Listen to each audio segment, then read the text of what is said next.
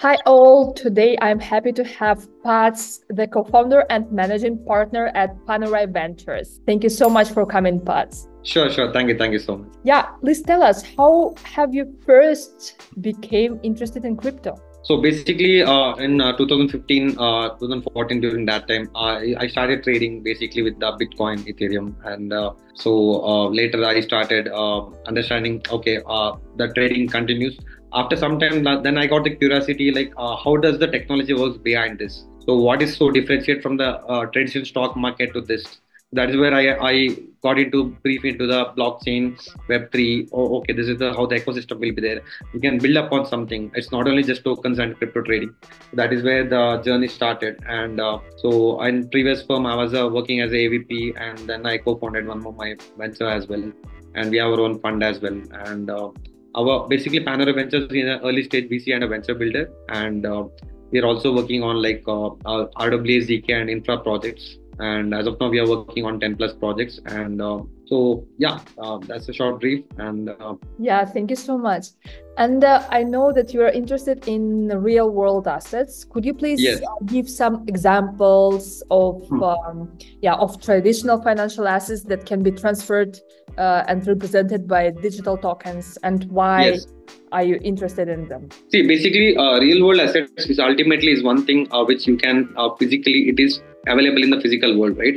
For example, like real estate, or for example, if you are having shares in a public traded companies, you can have equities or any fixed income securities or any commodities. So all these things can be tokenized. Basically, any art or collectibles or and other lot of options will be maybe some venture capital investments also you can have you can make a tokenized, and you can provide liquidity and access to early stage investment opportunities as well. So that's what I thought. Like, RWA is one of the booming, and we are working on one aviation industry project as well. We are getting into aviation industry as well in the RWA as well, and we are working on one more real estate project as well. So we are very much deeply connected with the RWA ecosystem. So that's where I thought like it will really make a lot of difference coming to the traditional finance in terms of a lot of aspects. Yeah, thank you. That's very interesting. And how could you please explain the difference between the RWA and the traditional cryptocurrency? Yeah, see, RWA and cryptocurrencies are different in various aspects, basically, right? Like there are like basically in the underlying assets. Like for example, in real world, you will have a ownership or rights, and there will be like purpose why you want to digitize the tokenize the certain object. And of course, there will be like regulatory frameworks will be there, and a lot of aspections will be there. And of course, there will be value propositions will be there for that as well. Okay, so but when it comes to cryptocurrencies, it offers a certain other value propositions, like for example, like decentralization of token, basically, and borderless transaction, and programmability, and you are building the apps upon them. So that's a other sector. So there's a two difference which will happen basically, and it will be used in the payment systems, and a lot of it has entirely changed the scenario of the payments, right? Basically in the DeFi sector and everything. So that's what I think will be the major difference between the RWA and cryptocurrencies. So yeah, thank you. As an investor, could you please also explain what are the benefits of investing in RWA? So basically, you will be getting access to the traditional assets, for example, like real estate, commodities, equities, or any debt instruments. Or so you can diversify the portfolio. You will get access to all these traditional assets as well. Apart from that, you will be one of the fractional ownership. You will be having a fractional ownership in that aspect as well, right? For example, any high value assets, for example, in real estate, you can own each part of that using the fractional ownership, and you will be having that enhanced liquidity, and you will be having that 24/7 market access. And through the blockchain sector, there will be like transparency and security also will be available, right? And of course, it will be cost efficiency, and a lot of other aspects will be coming. And when it comes to real world assets, you will be having access to the global market access basically. And of course, we'll be looking into compliance and regulation as well. So we can look into these aspects as well when it comes to benefits of the real world assets. And it will be like the yields what you're getting in the real world assets is the revenue generated from the real world assets only, right? So that's a yield what we are getting is really generated from the actual real world asset which is physically present in the world. So that's where I think it will be making a lot of difference. So by investing, it will be having a lot of advantages as well for a person on a long terms in terms of financial security as well. So that what makes a lot of difference, and it's benefits what we are getting by investing in real world asset tokens. Okay, thank you. Yeah, understood. And what are some factors that investors should consider when evaluating the potential of RWA token investments? See, one is the what is the underlying asset quality, right? So, what's the quality of the asset? Basically, that mainly works for us. What's the condition? What's the present value of that? And what's the issuer reputation? The person who is listing that RWA asset in the marketplace, we should look into his issuer reputation and his credibility as well. Okay, and then we'll be looking into his token structure and what are the rights we'll be getting. So, what is the benefits we'll be getting, and what are the token structure and how is the token structure overall plan. And then we'll be looking into the market demand, basically what's the demand we get in the market and what's the liquidity and everything. And then we look into the trends, market conditions, trends. And of course we'll be looking into risk factors as well. We'll be looking into risk factors, and of course we'll be looking into the projections, performance, and all these aspects also we'll be looking into that. So basically, I think it will. These are things which we feel like mainly it will have a lot of importance when it comes to the investors should consider, basically. So that's what I feel like it will make a lot of difference. And of course ultimately the regulatory and legal compliance also will matter, because the real world, physical world, there will be certain regulations, right? For example, in Dubai there's a certain other regulations when it comes to real world assets. In India there's separate regulations. In Singapore there will be other regulations. So we should take care of these regulations as well. Now, of course, at the end of the day, we have to look into exit options. How at the end, ultimately, an investor will look into how I can make 10x or 5x by investing in this real world asset. So we have to look into these aspects as well. We have to look into exit options, and he has to look into the liquidity events. So what's the exit strategy and all these aspects, he has to look into that. So these are the main things which investors should look into while investing in RWA. So these are the things which we really look into that. Okay, thanks. Yeah, but because of these legal and regulation problems, so it like limits the potential investment, right? Because you are looking for investments in like your area where you're aware of the rules and everything. Yeah.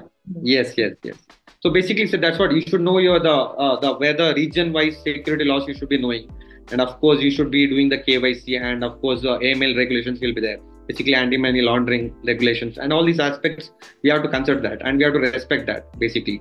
And we have to take that into consideration, and we have to look into the taxation part and what's the cross-border regulations, and all these aspects we have to take into consideration. And I think that will make a lot of course, legal documentation and contracts will be required. And basically, the regulatory compliance of the issuer and the buyer. So all these will be taken into consideration, basically. So that will be a very important aspect. Yeah, thank you.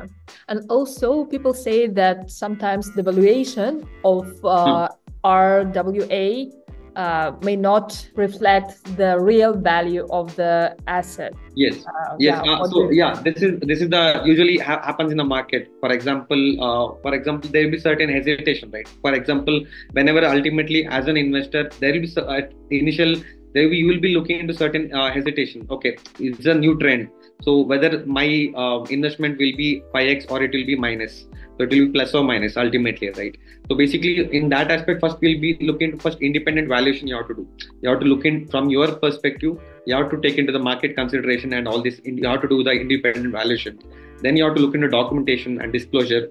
And then, of course, we have a lot of third-party verification also available. A lot of like audits will be available, and you have to look into regulatory oversight. And I think if you get the transparency in the tokenization process, that will be well and good. And of course, it will be you have to look into the market risk pricing. Of course, the market due to inflation and everything, a lot of market based pricing will be deferred, right? So these aspects also we have to take into consideration. Of course, then regularly we have to monitor that, and we have to report that what's the asset value and everything. So if we take these aspects into consideration, I think we can overcome that issue. We'll be able to, everything will be not accurate, right? At least if you're able to get 90% accuracy or something to that accuracy level, then we'll be in a safer position when it comes to the investment part. So that's what I feel. And of course, there will be certain investors should be educated, like what are the requirements of this, and so whether there will be risk associated with this or not. So these factors should be taken into consideration. So if he is educated about all these aspects, then we'll be able to overcome that certain issues, and we'll be able to take care of that. So that's the point. Yeah, thank you for such an informative answer. Yeah, that's very interesting. And speaking about projects, what are you like top 3 criteria for a project to have so you would invest? It may not be the real world assets project, but yeah, any crypto project. So basically, one thing we'll look into this, the team, the founding team. So what their vision and what their how after 5 years, how they where the company should be of the 10 years, whether they want to be a unicorn or the decacorn, or what's the plan, what's their vision, or they want to get acquired by someone. So these are things we'll be looking into the psychologically we'll look into the founding team first of all.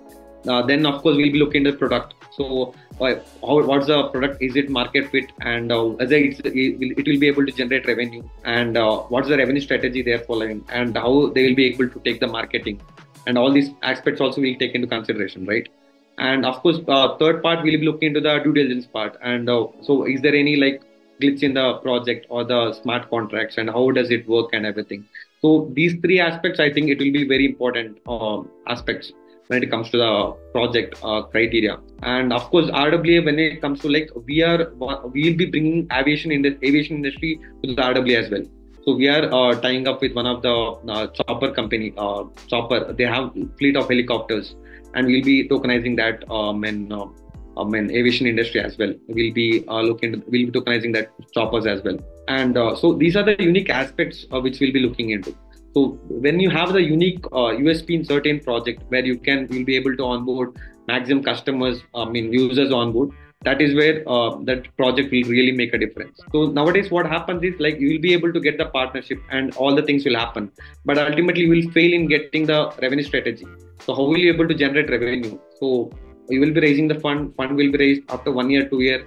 At third year, where you'll be at one point, you have to do the revenue stream, right? You have to get the revenue stream sorted. So that is where the criteria will be required. So these are revenue stream strategy is one of the main criteria which we also look into that. So that will make a lot of difference, basically. That's the point. Yeah, thank you. And could you please also name the most common mistakes that founders make? Yes. So see, one thing is sometimes the founders will be hurrying launching the token, and so of course they want to launch the token and make it accessible. So, but see, every time launching the token is one aspect. But so at the same time, they also have to have a solid plan. What's the revenue strategy they are planning? What kind of strategic partnerships they should be having? How they will be showcasing the company? Whether it should be like a normal project, or they should be like a billion-dollar company. So how they're showcasing themselves to the people. So that is also matters. So whether they should be looking what's the TAM, basically the total addressable market, what we see, right? So what's the total addressable market? If the market is small, and if you're building a very big product and you will not be able to onboard customers, there is no point in that. So you should look into the TAM as well. And we have to do the SWOT analysis, basically the strength, weakness, opportunity, and threat. This is the SWOT analysis we usually do, right?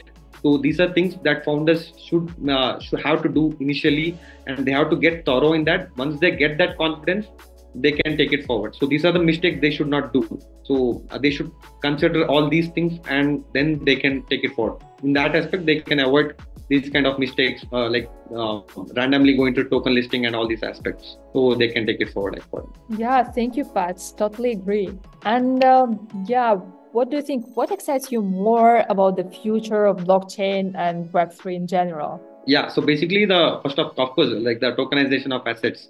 So I'm always a RWA guy. So that's what I mean. So of course there will be DeFi. After the crypto came, how the DeFi payments has transformed. So So, for example, recently you'll be able to see, right? There's a whale transaction happened in BTC. So literally, a person will be able to send $1 billion worth of Bitcoin with a general fees of like $1 to $2. Imagine if a normal traditional bank sending that same amount, it will take literally 2 to 3 days, and the fees will be much higher. So that's the point. So that the evolution from the normal traditional finance and payment transaction to the through the crypto transaction has evolved a lot. So this is one of the major useful. And of course you have NFTs will be there. You can have a NFTs can represent a unique digital assets and collectibles in blockchain, right? And of course the transparency will be there, and of course the decentralization, and more than that, like that privacy and security also will be there. That's what these are things which make the Web3 like sound better, and it's for all long term.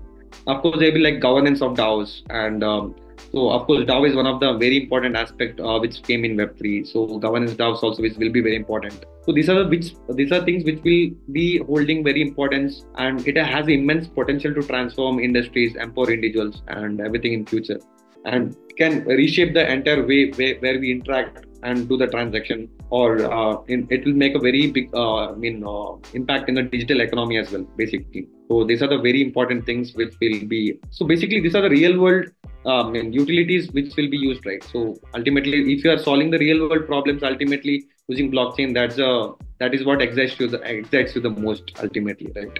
So that's what matters a lot. So that's what.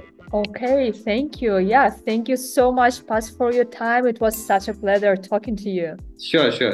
Thank you so much. Thank you.